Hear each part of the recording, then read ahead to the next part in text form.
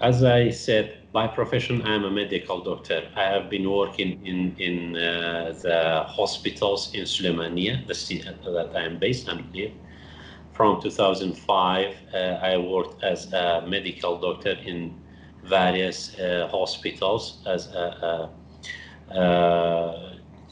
worked with many survivors of war trauma, including survivors of torture that they have been tortured during the Ba'ath regime, Saddam Hussein era. And we didn't have any kind of knowledge or skill how to deal with the, we call it psychosomatic aspect of their complaint, or how to empathize and to understand their situation.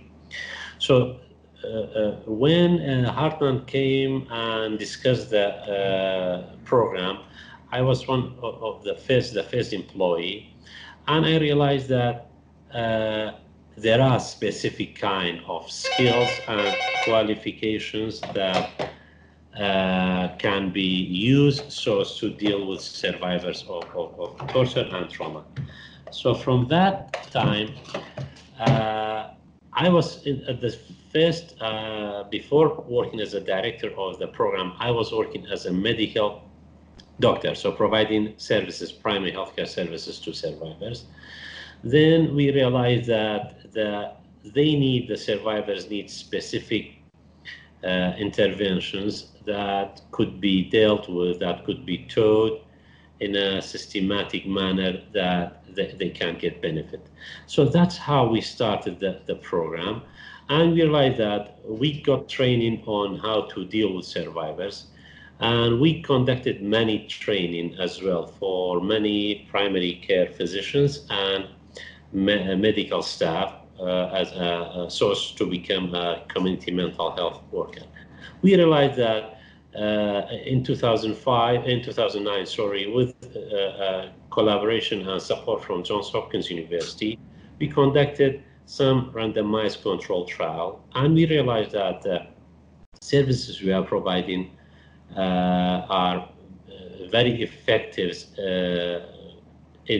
compared to services that didn't have the component of the active listening, the empathy, and that's how we felt that it's important for people to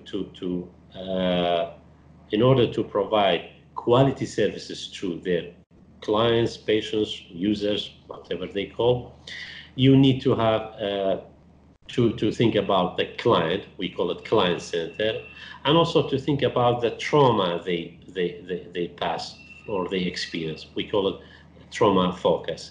So that's how came into our experience that that we need to use client center and trauma focus approach. Unfortunately, when I talked about survivors back to Saddam Hussein era, after that, the torture still is widespreadly practiced and used in all the successive governorate or governments, by all the successive governments, security forces, militias, both in Kurdistan region and Iraq as well. Well, exactly. We call it burnout or secondary trauma or vicarious trauma. Actually, we have a system in place that staff self-care. We are using with various organizations, particularly with one of the organizations called the CVT, the Center for Victims of Torture. It's a US-based organization, but they have several programs for organizations or centers like us in all over the world, including the Middle East, Iraq, Jordan, and other places. Thankfully, they have been with us for that kind of support for the last of 2 or 3 years. And before that, we have that system in place, staff self-care, supportive supervision style, and other type of self-care. Otherwise, you are right. Sometimes we forget ourselves and we become traumatized as well.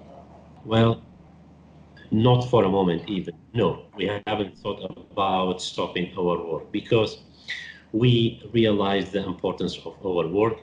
And unfortunately, I'm saying unfortunately, but we were fortunate that to have that experience. Unfortunately, there are very, very few providers that can provide that quality services, and we know the impact of the survivors.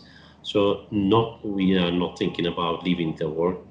For the last few years, we are working with universities so as to incorporate what we got, the interventions that we are using into the training curricula, so as to have more providers like us. We managed to work with one of the universities in Kurdistan to open a master degree, and we managed to have 10 counselors on that.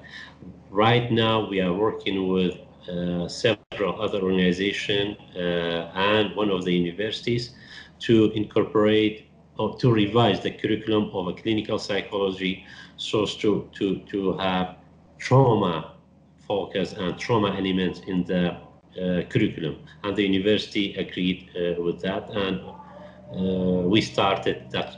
Now this year is almost the third year.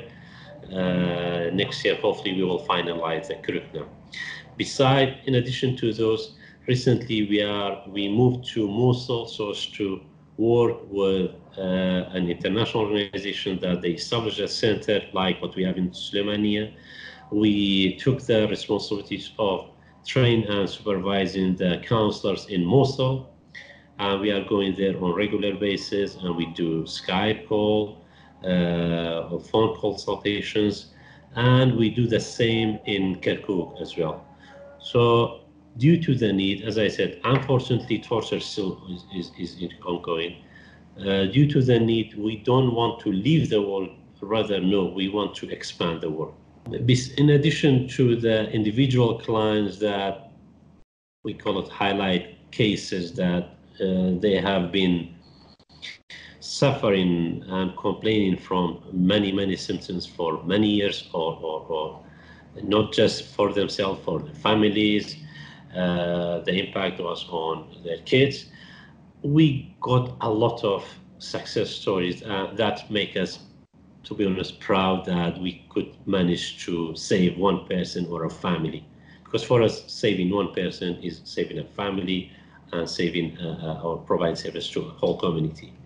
In addition to those, working with government is a new model. Usually, in most of the contexts, we feel that government is the perpetrator and you are service provider, how you can work with them.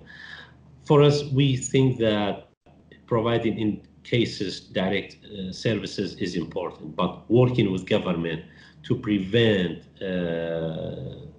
torture is also important. That's one of the successes that we think it is. To be honest, I have been invited to many places, to Geneva, to EU countries, to discuss that model, how you work with government. And people also consider it as successful. And working with university, because institutionalization is important. As NGO, usually NGOs, we are funded on annual basis or 2 years basis with our grants, and we are small numbers compared to high number of the survivors. And we were just talking about the torture, but we are also dealing with war trauma survivors that we have a lot, or many. And we have many programs with gender-based violence or sexual and gender-based violence. Unfortunately, there are many survivors of all these kinds. So a small NGO with few staff cannot deal with all those cases.